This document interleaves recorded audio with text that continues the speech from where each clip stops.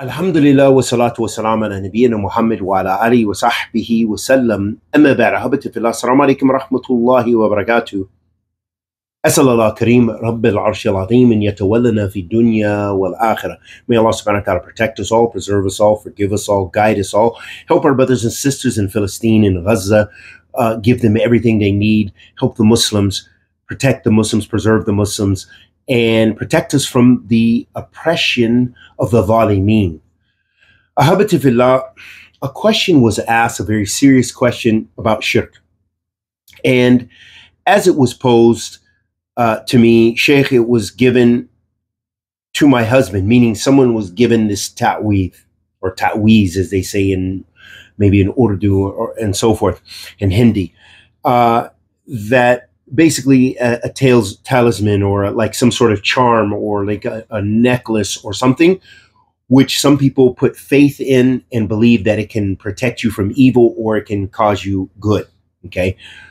So the questioner says this was given to my husband, but I found out it's major shirk, which takes you out of Islam. I cry night and day because you can make a mistake in our religion for major shirk.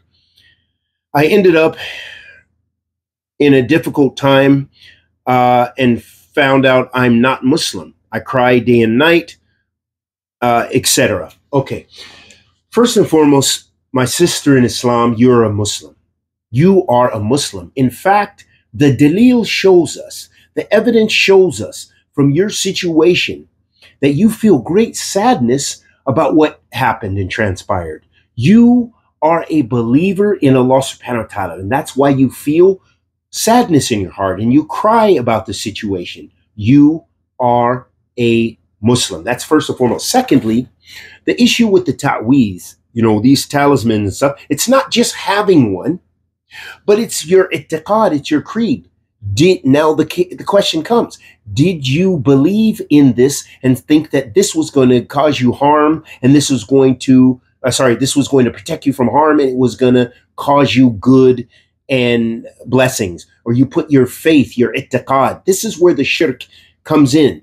Do you put faith in these, in a bracelet, in a necklace, in some sort of charm, a rabbit's foot, as many people do in the West, thinking that that can cause you benefit or protect you from harm? And that is shirk. If you did not do that, you have not committed shirk.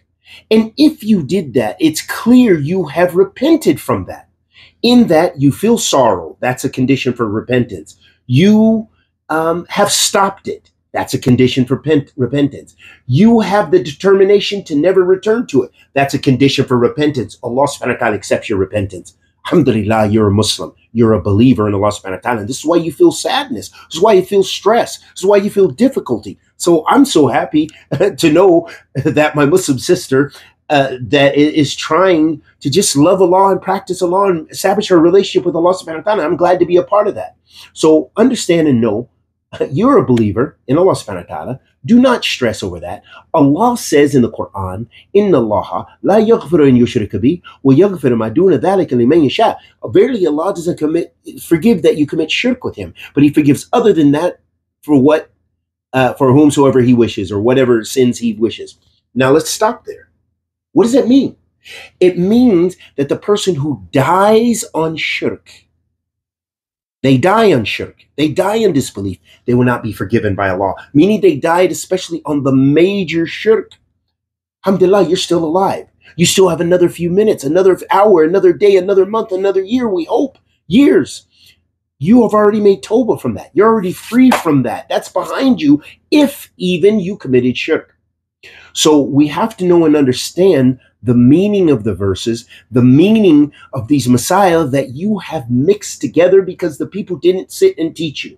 Maybe you didn't sit in the classes with the right people who are teaching you about your Islam and teaching you about the book of Allah and the sunnah of the messenger of Allah sallallahu alaihi wasallam with the understanding of the pious predecessors, meaning the Sahabat al-Rasul sallallahu alaihi wasallam radiyallahu ta'ala anhum ajma'in. So we ask that Allah subhanahu wa ta'ala, the Almighty, accepts our good and forgives us our evil, protects us all from kulli su wa makruh, blesses us all with ikhlas, sincerity, and thabat and firmness on the sunnah of the Prophet sallallahu alaihi wasallam. Wa sallallahu alaihi wasallam ala nabiyyina Muhammad وعلى آله وصحبه وسلم. Assalamu alaikum wa rahmatullahi wa barakatuh, all my Muslim sisters.